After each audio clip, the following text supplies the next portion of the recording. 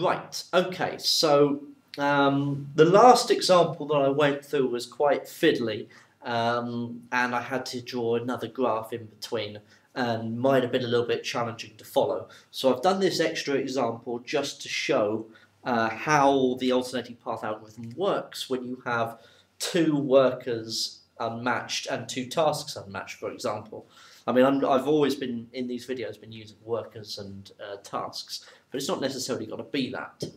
Okay, so I've come prepared in this one. I've drawn out the graph twice, plus I have this graph which will show you how the matchings are building as we go. So initially, we're told that, in this case, we've got 6 workers and 6 tasks, and initially we've got 4 matchings made, okay? So we've got F being attached to 4, E to 5, D to 3, and A to 2, okay? So that's my initial matching. So A2, D3, E5, and F4, okay? So, the unmatched vertices are B, C, 1, and 6. Okay? So let's try and find a route, an alternating path, that will get me from B to one of the unmatched vertices.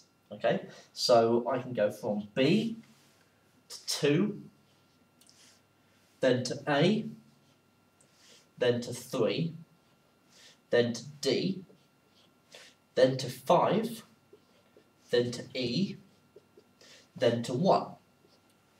Okay, so it's quite a long route, but it replaces A2, D3 and E5 with B2, A3, D5 and E1. Okay, so what we have here is A2 has been replaced. Okay, we've got D3 has been replaced. We've got E5 has been replaced. Okay, F4 has not been replaced yet. It might do in a minute, but we'll see. So we've replaced them with B2, A3, D5, and E1. So this is my current matching, okay, over here. This is my alternating path that allows me to get there.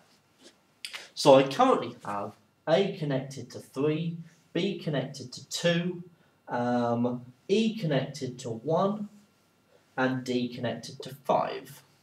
Okay, or an F to 4. Okay, and my remaining 2 unmatched vertices are C and 6. So I now need to find a path that gets me from C to 6.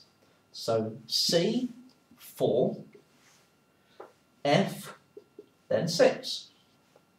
So F4 has been replaced with C4 and F6. So F4 has been replaced with C going to 4 instead and F going to 6.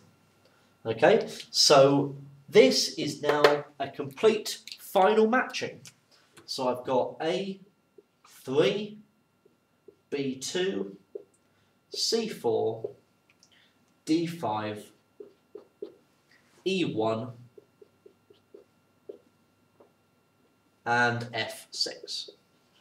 And that is my complete matching that I must write down at the end, with my 2 alternating paths that got me there. Okay?